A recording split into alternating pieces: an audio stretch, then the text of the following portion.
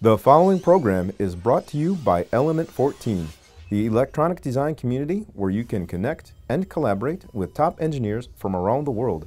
Join now at element14.com. Welcome to Element 14 Presents. I'm Benjamin Heckendorn, and with us today is Matt Eargle. How's it going there, Matt? What are you working on? It's going well, Ben. Working on a little bit of a homebrew Geiger counter. Has some radiation sources. Whoa, that sounds pretty cool, but I mean, I thought everything nowadays is safe. Where are you going to find radiation to test it with? Ben, there is radiation everywhere, literally hitting us all the time. Cosmic rays from space giving us background radiation. And there's even depression glass that used uranium to make the green color. Oh, yeah. In your smoke detectors, there's a little americium core in there that helps detect the smoke and the ionization. And then there's even sources that you wouldn't even think of, like food, like bananas and Brazil nuts. They absorb radon gas from the ground, and they're all slightly radioactive. So I guess there's no way to avoid radiation. It really isn't. Not in this world. That's why we're going to need you to build that detector. Yes! You know, all this talk about radiation is making me think of one of my favorite video game series, Fallout. Funny you should say that, because,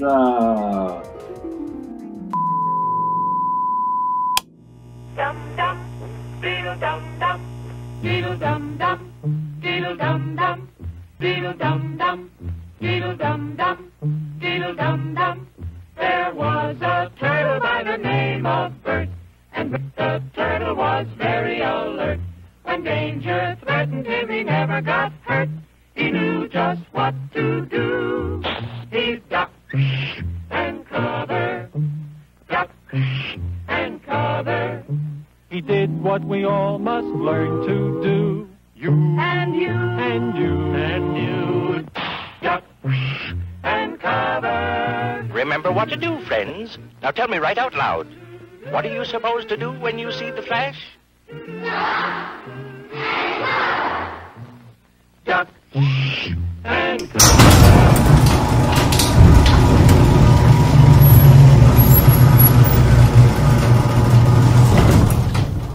let's get started.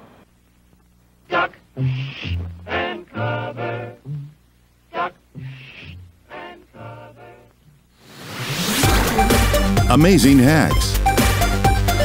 Inspired designs. Each week, Element 14 Presents brings you innovative projects using electronics, engineering, and more. Okay, so I'm a bit of a Cold War nut, and I love historical technologies and things like that. And I just happen to have these old Soviet surplus Geiger tubes sitting around, so I thought it might be interesting to build my own take on a Geiger counter. Now I was thinking like something like the CDV-700 Series, sort of an updated version of that, you know, with the big handle and the wand and, you know, and doing the thing. So in order to build that, we're gonna need a couple of different components here. Of course, we have our Geiger tube. So the way a Geiger tube works is you have this sealed vial inside, a sealed glass tube containing an inert gas. And then you take that and you apply a really high potential. For this one, it's about 400 volts. And when your particle, your beta, alpha, gamma particle, what have you, comes in and it strikes the nucleus of the gas inside, it temporarily ionizes that gas just enough that you can allow some of that voltage through, and we can measure that on this end. We're gonna need some kind of a high voltage source here, which will then feed our tube. And then from the end of the tube, from the cathode of the tube, we're going to run out and we'll just run it into an Arduino. Essentially, what we need to do is we need to create a high voltage source. So if we're going to run this thing off of batteries, we'll need some kind of a transformer. To use a transformer, we need an AC signal. We need an AC current. So we're going to have to create some AC. So the easiest way to do that is create a little oscillator with the 555 timer, and we're going to run that into our inductor on this side of our transformer. Coming out on this side, 220, still not high enough to do what we need.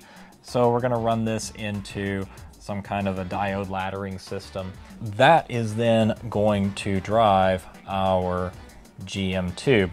So then we have our tube. We'll put that in as some kind of a transistor here. Make a transistor. We'll use an NPN transistor. We're going to take our 5 volts running here, take the signal from the Geiger tube, run it into the transistor, run that output to ground, and then we'll be able to take a signal wire off of here. Once this gets pulled to ground, now we've got a little digital signal that we can work with. We can throw that into the Arduino, and we've got ourselves a nice little Geiger counter that we can do all kinds of fun things with. So let's take this, let's put it together on the breadboard, make sure it works, and then we'll go from there. Now that I have the circuit assembled, we need to actually test it out. So I've got the Geiger tube, I have the output of the Geiger tube hooked into the scope here. And you'll probably see it peg a little bit every once in a while. Now that's just background radiation, at least it should be. But to really test this thing out, I have this old aircraft instrument. Now this is an ADF from an old World War II, maybe Vietnam era plane. And it has a glow-in-the-dark radium dial. So we're gonna use that.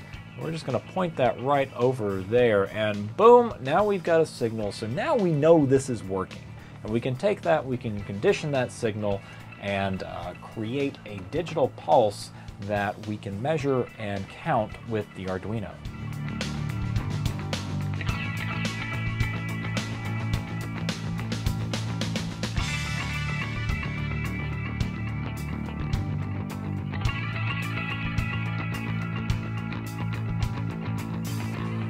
Okay, so the board is just about ready to go. I've got all the basic parts of the circuit put together.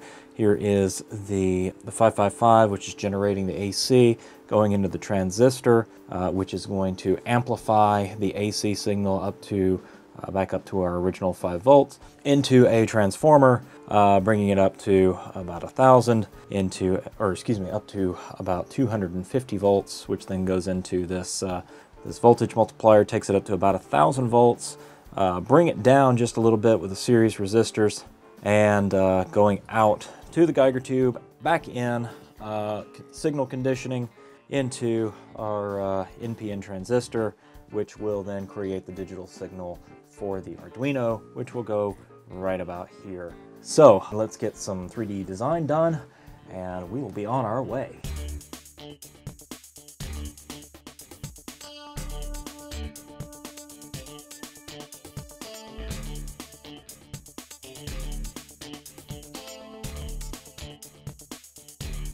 Okay, so while the base is printing, I should probably get to work on the wand. I want a tube because I have to have a wire going down the middle of it. So we're gonna do a tube.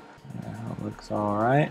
And on top of that, we need another tube that is also 1 inch radius. So let's go back to, we want the cylinder there, except I want it as a hole. I'm going to make that 2 by 2 inch. I'll take that, and I don't want it to go all the way through like that, because then you don't have anything for the actual structure. You don't have any structural support. So what I'm going to do is actually offset it about halfway.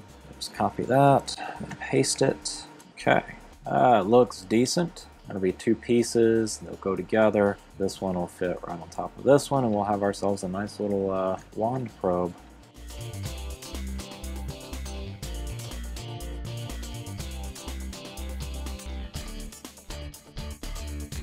So now that the physical build is nearly complete, it's time to look at some code. Now I'm using the Arduino instead of a completely analog circuit just because it's a little bit easier to drive multiple things off of the Arduino, because we have a click, because we have a LED, and because we have a meter that we have to drive.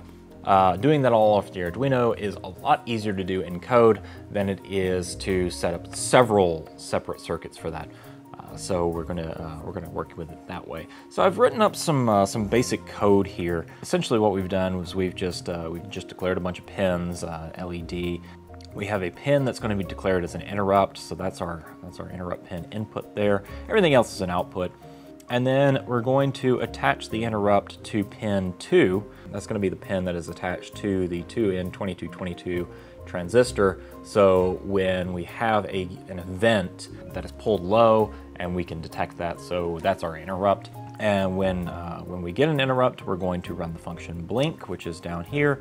And of course, we're doing that only when it pulls low. So quick look at blink. We're going to write the LED high. We're going to write our speaker high. So what I've done with the speaker is I've done a little bit of hackery there. And instead of having the speaker from pin to speaker to ground, is I've taken the ground from that speaker and run it into another digital output pin. It's going to double the amplitude of the wave going to the speaker, the signal, to give us more volume. This digital write 12, this is actually our meter. So what we're doing is we're just sending a quick pulse to the meter. I've set the meter for 5 volts, but it is kind of slow. So what it does is it kicks it up just a little bit, and what it's going to do is mechanically push the needle up. The more events we have in sequence, in short sequence, the more it's going to kick it up. So that's what we're doing here, is we're gonna write that high, and then of course back into our loop. Everything else is going to go low except for the opposite speaker pin. So we got a nice little pulse generator. We'll go ahead and upload that into the Arduino, put everything together, and we're going to be on our way. So these actually came out really nicely. This is going to be the handle and the actual head of the wand.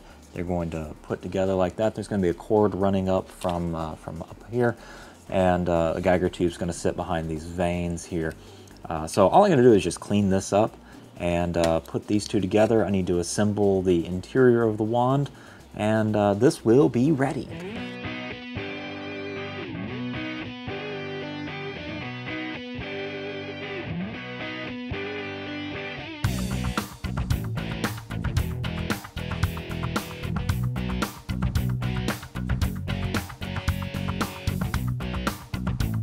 Okay, so I have everything kind of wired up correctly and installed in the box. Now, all I really have to do is just put everything in place, seal up the box, and it will be finished.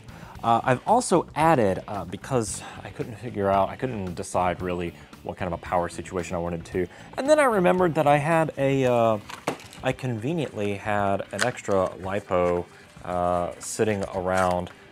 Not only did I have a LiPo, but I had an extra Adafruit power boost sitting around. So I decided, let's make this thing a rechargeable.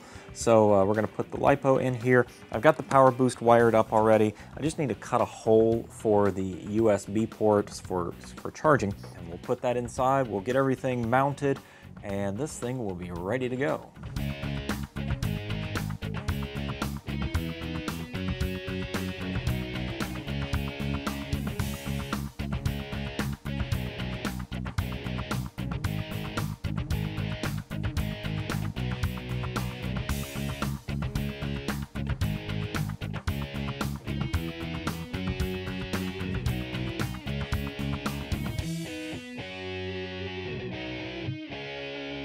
So here it is, my homebrew Geiger counter survey meter. And turned out very nicely. It's got kind of a nice retro feel to it, very civil defense oriented. It's got the nice external wand with the heavy duty jack here, and our little meter that shows us millirads per hour times 10. That's just a little easier to show than thousandths of millirad hours. Anyway, so let's give her a shot here, turn her on, and I have my radium dial here.